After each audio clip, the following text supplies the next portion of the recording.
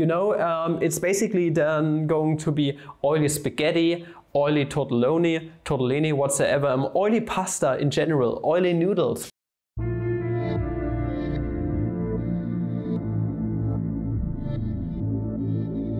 Good morning, weeaboos!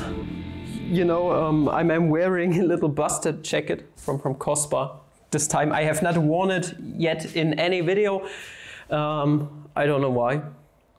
I don't want people to think I'm a weeb. No, just for your information, this anime is the worst piece of shit ever, but the cat is kind of cute. Cute cat. We are going to take a look at the Euler-Mascheroni constant yet again. And next time I would like to derive a few more. My glasses are a bit weird. We are going to derive a few more expressions of the Euler-Mascheroni constant, Oily-Maccaroni constant next time. This time we are going to find out that there's a connection between the Riemann zeta function and the Euler-Mascheroni constant, and also it's going to be yet another limit definition of this whole thing. A quite exotic one, if I may say so myself. We are going to dive right in. At first, I would like to introduce to you guys the generalized Euler constants, and they come in quite natural, okay? They are just a generalization of the Euler-Maccaroni constant. You know, it's basically then going to be oily spaghetti, oily tortellini, whatsoever, oily pasta in general, oily noodles. We are going to derive the oily noodles today. We are going to take a look at the generalized Euler constants. I'm going to give it the index r, okay? Gamma r is thus the limit, as n approaches infinity, of. We are going to make use of the generalized harmonic numbers, okay? Those are basically also just a special case of generalized harmonic numbers where r is equal to 1. Maybe you can already see where this is going. Minus, how could we generalize the natural log of n even more? Well, for that, I would like to take a look at one of the many definitions of the Logarithmus naturalis as an integral. We can define the natural log of n in this case as nothing other but this integral dt over t. Okay, if you integrate this, you are going to get natural log of n minus the natural log of 1, but this is going to vanish, natural log of n. Now we would like to parameterize it basically. We want to put our little index r right here. This is the trick to the whole thing. And it does make perfect sense that we would do so, because if you take a look at the generalized harmonic numbers, it does make sense that you would do so. So from 1 to n of dt over t to the rth power. Now, what are generalized harmonic numbers? I'm going to write them out for you. This is the limit as n approaches infinity. I'm going to denote it as capital N. And this is the infinity boy, k being greater or equal to 1 of 1 over k to the rth power. Okay, I hope you can see the connection. Our sum is basically just an approximate integral basically, and we are having the same sum and integrand. So overall, there's a deep connection between those two, from 1 to n dt over t to the rth power. And now it's, just going to be regular integration on this one, because this allows for a very nice antiderivative, meaning oily pasta is thus the limit of the generalized harmonic numbers. I just wrote it out for you guys if you're not familiar with all of this. Also, this is not going to go to infinity. This is bounded between n and 1. Okay, never mind. So h and r minus, okay, what's the antiderivative of this? This is t to the negative r power. Raise the exponent by 1 and then divide by this exponent. So t to the 1 minus rth power over 1 minus r. From 1 to n. If you put 1 into here, it's just going to be 1 over 1 minus r. Negative and negative becomes positive. So overall, we are going to be left with the limit of the generalized harmonic numbers minus, I'm going to put this one first, 1 over 1 minus r, and then minus n to the 1 minus rth power over 1 minus r. Now, what about the convergence? Maybe we can do something with our limit. Maybe we can track the limit into here. If we let our generalized harmonic numbers go to infinity, then we are going to end up with this. And do you know what this is? What I wrote before is the Riemann zeta function of R. So if our limit goes to infinity, we are going to be left with the Riemann zeta function of R. But what would happen if our R, for example, were negative n to the, for example, 4th power? When n goes to infinity then? This is not good. This wouldn't be any good. This would diverge in a way, okay? Riemann zeta function also, our R, if it were to, for example, negative 3, k to the 3rd power overall, when this goes to infinity, all of this would diverge, okay? It would just diverge rapidly to positive infinity overall, I suppose. Now, okay, doesn't work for negative R's. What about R being equal to 0? Well, n to the 1st power doesn't work if the limit goes to infinity. What about R being between 1, okay, so it can be equal to 1, then we would have this to the 0th power, this would cancel out with this one, then we would have Riemann zeta where R goes to 1.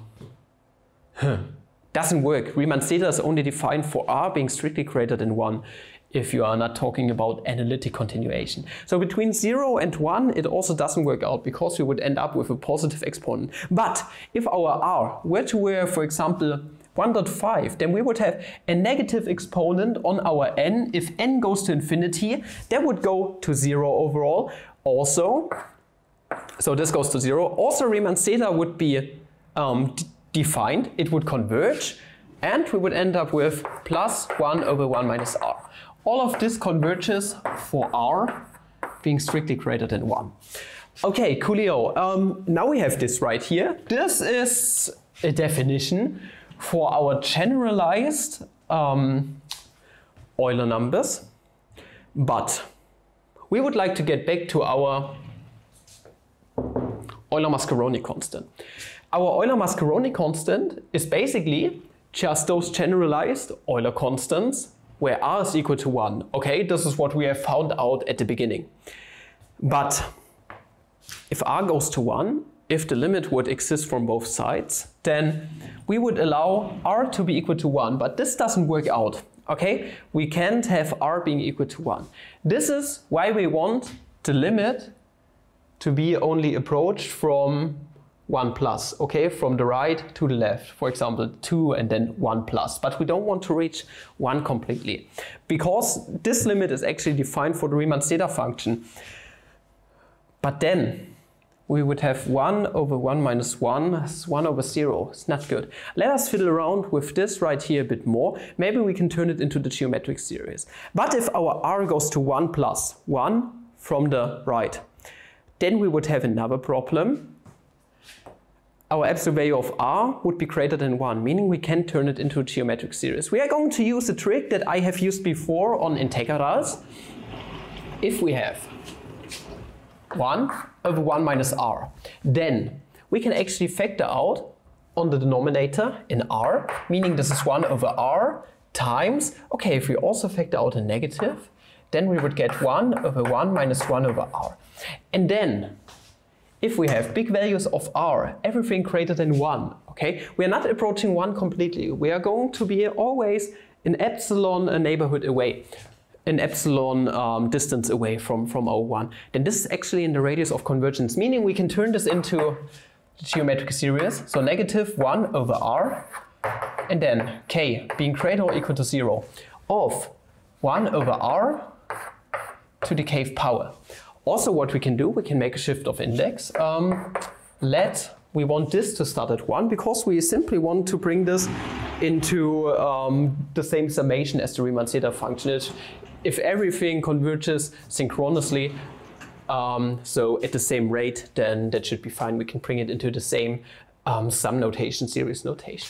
So let's say k as a transformation, k minus 1 must go to, no, k plus 1 must go to k, meaning overall we are going to end up with negative 1 over R. That means our new k is going to be k minus 1 up here in the exponent. I hope you can see where all of this came from. Our running index starts at 1. I'm just going to make a simple index shift. So 1 over R to the k minus 1th power. Meaning overall, this -1, and this is going to cancel out. Okay, so we have r over r is going to be 1. We are going to be left with this overall. And now we are going to pack all of this into our generalized Euler constants. Also, we are going to take the limit as it approaches 1 from only one direction, meaning overall, Oily-Maccaroni is nothing other than the limit.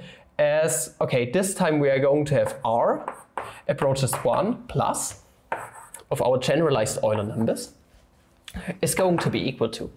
Okay, we are going to have our Riemann zeta function. Also, I'm going to denote this limit as capital L this time, k being greater or equal to 1 of 1 over k to the rth power. This is our Riemann zeta function. Also minus, and then we are going to have this k being greater or equal to 1 of 1 over r to the kth power, distributing this kth power into here. Like I said, we want to bring this together as a sum, meaning overall, Oily-Maccaroni, the new definition, is the limit as r approaches 1 from only one direction of this absolutely fabulous infinite series k to the rth power minus 1 over r to the kth power. And this in itself looks actually quite weird. Okay, this is our result. This is a new definition of our boy, Oily-Maccaroni. It has the Riemann zeta function in it. Also, we have this weird shift of base and exponent. Isn't this quite curious? And it's only a one-sided limit. This is something that does work out. This is one of the major results of analytic number theory. It pops up so often when doing integration. It even pops up in regularization problems. Everywhere in physics is extremely interesting. And this is one of the many definitions of the Euler-Mascheroni constant. We are also going to take a look soon at an infinite series representation of the Euler-Maccheroni constant. It's one of the greatest results Euler ever derived back then. And yeah, I want you guys to know about this one because it's absolutely fabulous. If you did enjoy this video, please like and subscribe, recommend channel if you like. If you want to support channel a bit more, buy those t-shirts I create or support channel on Patreon. Up until the next video, have a flammable day. Ciao.